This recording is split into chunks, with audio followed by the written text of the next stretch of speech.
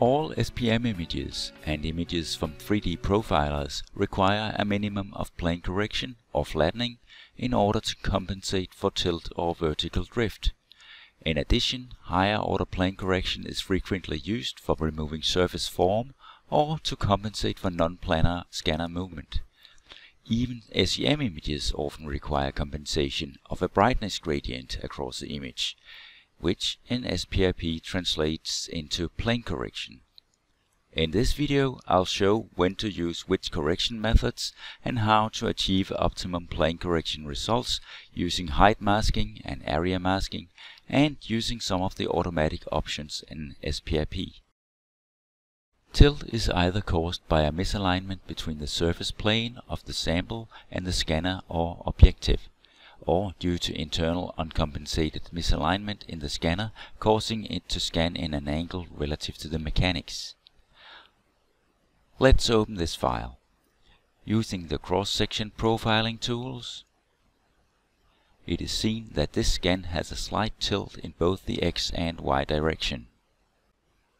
In the plane correction panel on the Modify ribbon tab, there are three push-button options: Global Leveling, Line-Wise Leveling, and Zero Background. Global Leveling is used to compensate for small tilt, and this is what we will use for this image. Note that if the tilt is larger than a few degrees, plane correction will induce significant errors in the measured dimensions. Take a look at this rectangular structure here. If we for a moment assume that the scanning probe is a perfect spike, then the red arrows show how the structure is scanned. When subtracting a plane from the scan, we see that the height of the structure is smaller than expected. 2.5 degrees misalignment will give 0.1% error, whereas 8 degrees will give an error of 1%. It is possible to compensate for this using the Z calibration function or the image calculator in SPIP.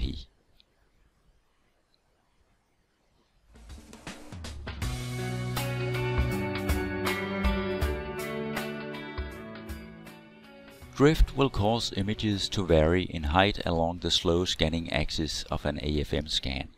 In SPMs without height sensors, piezo creep will have a similar effect.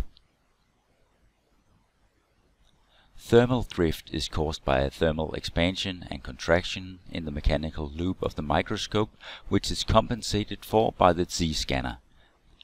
In this example, we see the effect of thermal drift. In the topmost image, the drift varies in direction and speed during the scan, causing a random waviness in the Y direction. In the bottom image, we see what often happens when a sample is mounted and scanning started before the system has been allowed to stabilize: a decreasing drift speed during the scan. The drift is also observable in the X direction, but it is not as pronounced as in the slow scanning Y direction. Other mechanisms may have a similar effect as thermal drift.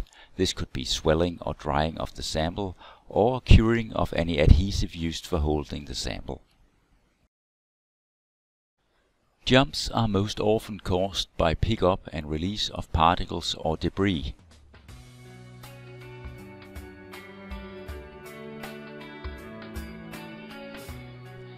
They can also be caused by electrostatic discharges or instabilities in mechanics, electronics, or in the sample.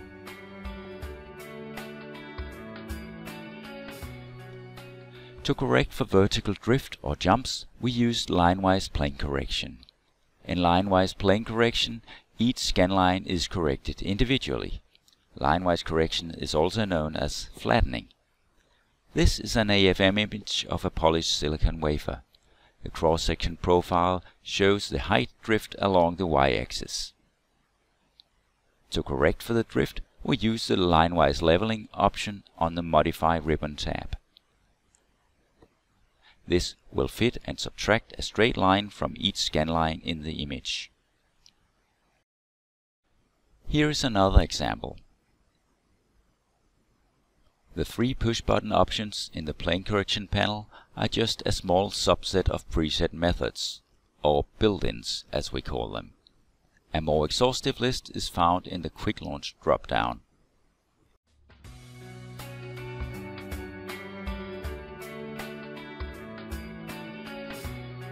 In order to speed up common workflows, a copy of the Plane Correction Quick Launch button is found on the General ribbon tab.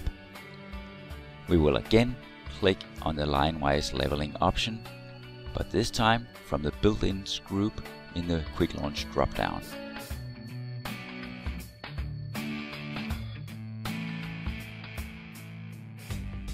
In some cases, it is necessary to go to second or higher order line-wise correction, but I'll usually recommend staying with the first order because higher orders can lead to distortions. In fact, whenever it is possible, I will recommend only to do line-wise offsetting, that is, setting the mean height of each scan line to 0. This is not always good enough to compensate for drift, but almost always good enough to compensate for tip jumps. Remaining distortions, such as tilt or bow, can usually be removed using global plane correction either before or after the line-wise offsetting.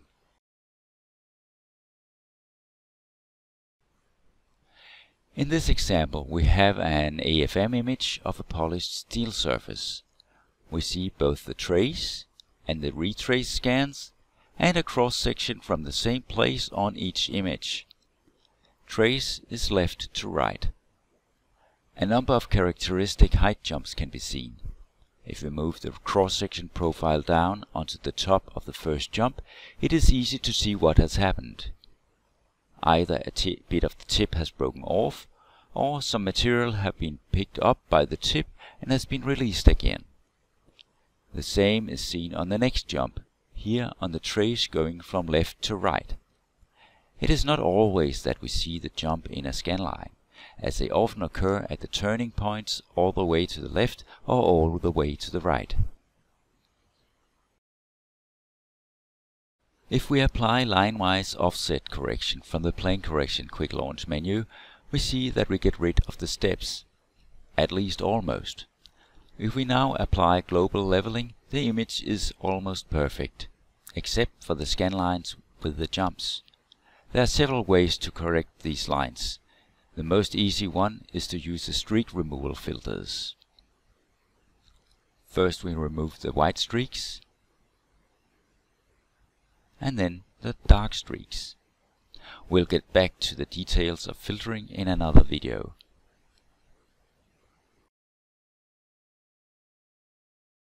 The zero background method is used to set the background or substrate level to 0 in an image.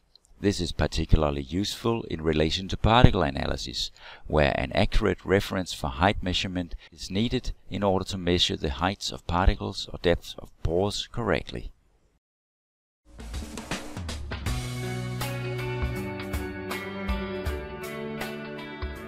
Thanks for watching this video.